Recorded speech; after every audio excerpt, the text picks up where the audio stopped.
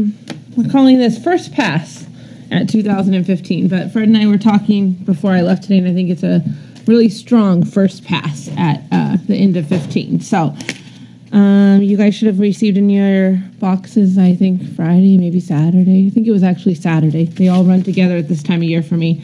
The monthly/year-end financial report. Was the 12th month of the year, so its target is 100%. The motor vehicle income total for the year came in at $3.2 million, which is $294,000 above the budget, 17.2% above the target, and $219,000 ahead of 2014. The other major contributors to the year's income total of $8.18 million, so about $180,000 were payment in lieu of taxes at $244,000, interest on taxes at $354,000, building permits at $320,000, state of New Hampshire at $1,295,000, departmental income at $671,000, rice sewer at $113,000, and parking lots at $508,000. Land rent at $166,000, franchise fees at $246,000, insurance reimbursements at $227,000, and the real estate trust at $503,000. I just did a fun little comparison for fun facts. I have kids, so gotta have all those fun facts. So the next little paragraph kind of gives you a comparison, comparing 14 to 15, just so people could see where we were revenue-wise, and to take note of the growth in the town in like building permits and fire and all of that. So interest on taxes came in at $19,000 less than 2014, and I will commend the tax collector because that must mean she's doing a good job of collecting those taxes if there's no interest. Building permits came in at $59,000 higher than 2014. State of New Hampshire was $94,000 less than 2014. Departmental income was $123,000. I'm pretty sure that should have 1,000 after it. $123,000 higher than 2014. Parking lots were $55,000 higher. Real estate trust was $190,000 less. And I would also add that the total revenues were up $590,000 for 2014 and $317,000 over the 2015 estimated revenues. So those are just kind of my fun facts. The expense summary shows the year-to-date expenses by department. At the end of December, the operating departments with open purchase orders but without debt service were 98.15% of the budget, which is 1.85% lower than the month's target of 100%. This puts us under budget by $431,500. And if you compare that to 2014, at 2014 at this point, which was the first pass, we were at 98.4% of the budget, or 1.6% below the target. So we were very close in 15 and 14. So I didn't provide you guys with a line by line of each department. That doesn't seem to be what we have done in the past at the end of the year. So, but it is all there for you to review. We're going to finalize these numbers amongst the next couple of weeks, and the auditors are coming in the week of February 15th. So when I was looking back at past January's and February's meetings and different things that were approved and stuff, it looks like you'll probably see me again in about 2 more weeks right before the audit, and I should have some firmer end of years. But like I said, Fred and I were talking earlier, and we took a good scrub of the purchase order list and all that. So I think we're in fairly good shape at this point. Also, in your box, you should have received... Do you want to do questions on that first, or the purchase orders and all that next? What do you prefer? Anyone have any questions on the financials? Really good job and stuff, and it's really nice to see that the revenues are up, and yes. It's so many departments the revenues were up really good. That's why I did the fun facts. What's that? That's why I did fun facts. Yeah, fun facts. That's nice to read, and I think that we really have to be cognizant of the fact if that's going to continue into next year, You know, if our Hopefully. building permits are up there, if we're still going to have that same kind of revenue coming in. So I think that's an important thing for us as the Board of Selectmen to keep in mind and to look at what's going on. But it's really great to see that. I mean, some things were down lower, a lot of things were up higher, though, which was really nice. And it looks like most of the departments came in pretty close to where they should be. Yep. And it was sort of at the end that you kind of put a squash on spending, right? Mm-hmm. So, you know, which helped. So, yeah, good job and really nicely done. Mr. Bridle? All set. Mrs. Excellent job. Wellesley? Yeah, Christie, interesting. The state of New Hampshire, 94,700. Let's see. Is it 94,700 less than 2014, or 94,700? Which I'm just Less than 14, yes. okay. So they didn't give us as much money basically Yes. in 2015. Yes. Which is not surprising, I guess. I was fair. I did fun facts across the board for all the big money hitters, so. Yeah. Okay. And one other quick question. Do you happen to know, or could you get for us, the amount of money that came in on when the tax rate was set? I was going through all my paperwork when the tax rate was set, and I couldn't find it. The amount of revenues that were used to set the tax rate. I had I that. looked all through the stuff that I got from Steve Hamilton, and I couldn't.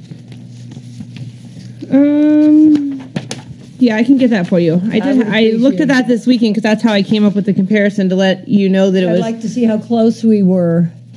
Well, we were 307. 317,000 more than the estimated revenues at the time the tax rate was set. That was that fact down there. Yep. 317 more. Yep.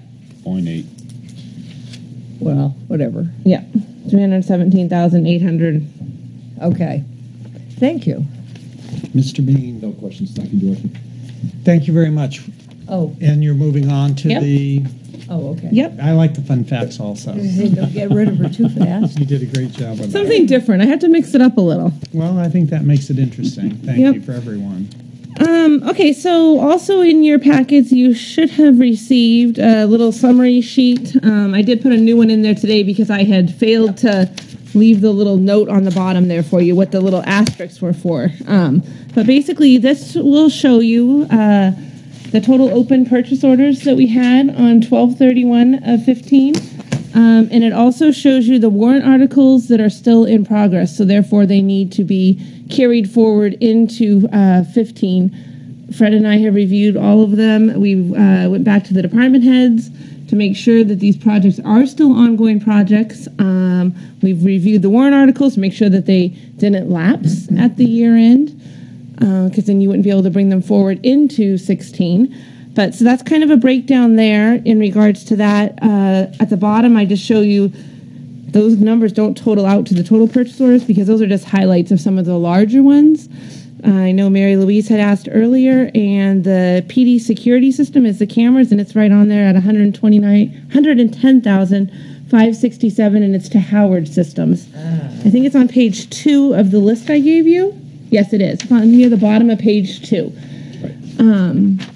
But so that's basically what you're looking at. So it's a total of $1,838,852.27. That includes the warrant articles, as you can see, are the larger number there. They're $1,292,349 is still outstanding in warrant articles, and the purchase orders are at $546,503.27.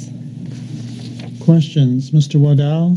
Yeah, more for the town manager. I mean, all these open warrant articles are still being worked on. They're, Nothing is going to be worked on until this board approves the I mean, the prior ones. encumbrances. He means the warrant articles. The he's warrant, referring the to. warrant articles, yes, they're all currently in progress. Progress, and we're making progress. Well, they on them. have, for instance, wastewater treatment plant facility study non-lapsing. No work is being done on that because we had to finish up the prior one on wastewater treatment plant. So that'll be started this year. Okay. So these all have non-lapsing dates where they're non-lapse. Most of those are 2020. Okay. So we'll be probably starting all of those this year. Okay. Mr. Bridle, All set, thank you. Mrs. Woolsey, Yes, Christie, it says fire engine. I'm assuming that's the pumper that's on order. Yes. Is that the balance of the money that we will have to pay when it's completed? What is that 21,000? That's the money that is left in there. We've already made the large payment on that. That's Right. more of a contingency for So once any it's all build design polished things that off, come up. Yes. If we owe anything else, or that's fine tuning at the end It'll of it. come out of the 21. Okay, all right. High Street Lafayette Road drainage. Why have we still got that? Was that not completed? It's completed, but we have to have retention. We have retained until April of is it this year? or Pension for April of 2016. 16, yes, because We're required to retain money in case just something in goes case wrong. the new Yeah. build gets screwed up. Right. Okay, and then it will lapse. It will lapse out, and the money will be paid out to the vendor, and anything that's left will go either in the general fund of the Treasury, or any money to be returned to the federal government will be returned to them. Okay, great. yeah, because we're still literally holding retainage owed to the vendor Right. at this point. Correct. And then the part-time special police officers. Now that's the second class that the chief has coming in Right. this year, Yep. saved over from. Right. Okay. And that's the balance of that appropriation. That should be extinguished sometime this year. Yeah. Okay. And one more on the bottom under highlighted items. PD security system. I just asked the chief about that, and he said you're still working on the vendor or whatever. We are. Now, how was that locked in? This is locked in. We've done it on a purchase order. You locked it in on a purchase All of these order? have existing purchase orders I issued. thought the original estimate was 80,000.